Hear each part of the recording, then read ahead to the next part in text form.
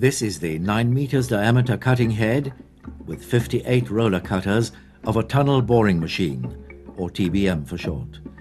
This animated sequence shows how the so-called gripper functions.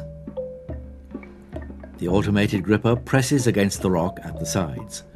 The rotating cutting head is pressed against the tunnel face with a force of 26 tons, and under that pressure, each roller cutter chips the solid rock away. The broken rock falls onto a bucket wheel and is then transferred onto a conveyor belt behind the cutting head.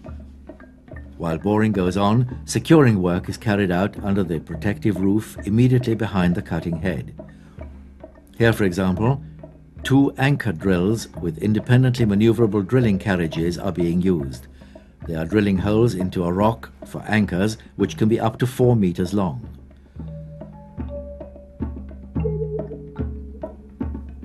Another example is a mesh placing machine.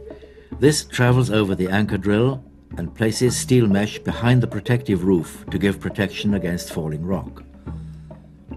Which securing measures are most effective against rock falls depends on the local geology. In one place, steel anchors are best, whereas in another it may be steel mesh, caps or arches. Another means of securing are steel arch segments. The same mesh placing machine pre-assembles them under the protective roof. The complete ring is then transported to its final position, pressed against the rock, and installed there. It would now also be possible to secure with concrete, but we'll come back to that later. When the TBM is working in hard rock, it uses a so-called gripper to press against the rock on both sides. Each stroke of the gripper takes the drive forward another 2 meters. The backup train moves forward with the boring machine. At the end of the stroke, the gripper is retracted, moved forward to the new position, and then tensioned again. The TBM can now cut another 2 meters. Here we see, speeded up, how the feet are raised and lowered. When the second and fourth foot are raised, the backup train moves forward. When the first and third foot are raised, the cutting head drives forward. Here we see the view from above. The hydraulic mechanism releases the gripper for it to move forward. Then it is tensioned again for further boring. The TBM can drive up to 40 meters per day. Hydraulic cylinders control the horizontal and vertical position of the cutting head.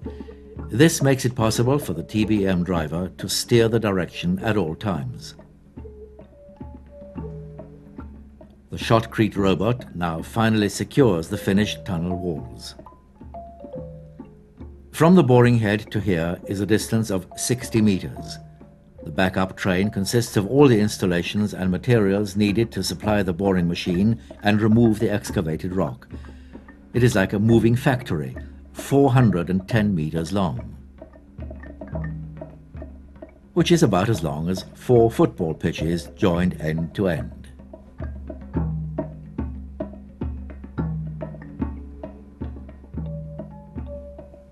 This TBM was specially developed for the hard rock of the Gotthard. 50 of the 57 kilometers of both tunnels will be excavated with tunnel boring machines.